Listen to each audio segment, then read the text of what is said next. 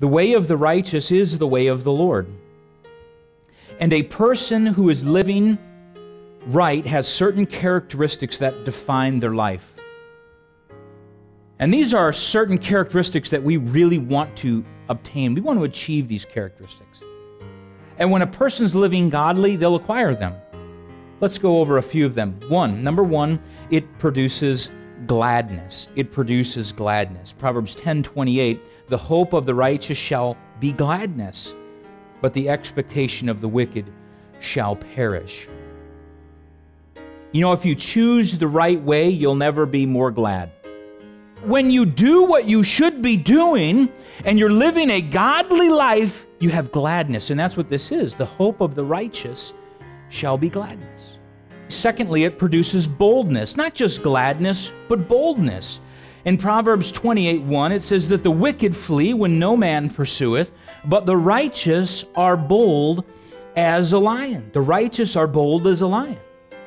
Now, boldness and confidence is the disposition of a righteous person. You see, the wicked are always looking over their shoulder, aren't they? They're always wondering if somebody's got them.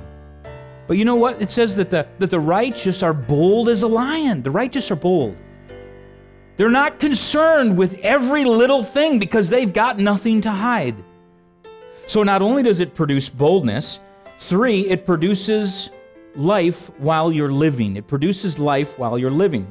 In Proverbs 12:28, it says, in the way of righteousness is life, and in the pathway thereof there is no death. This is life in general, that this is just not just a physical life.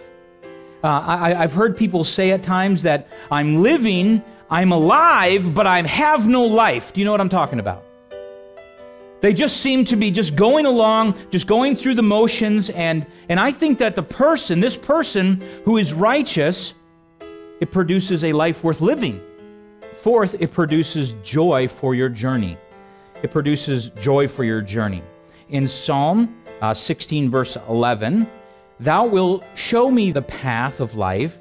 In thy presence is fullness of joy. At thy right hand there are pleasures forevermore. Not just joy. Can I say this morning? Not just joy, but fullness of joy. Fullness of joy. Billy Sunday said once, he said, if you have no joy, there's a leak in your Christianity somewhere. God's purpose, one of His purposes, is not only to get the glory for Himself, but for you to live a life that's full of joy. Nobody wants to live a life that has no joy. None of us want to live a life where we just always need something else to fill the void. We want joy for our journey.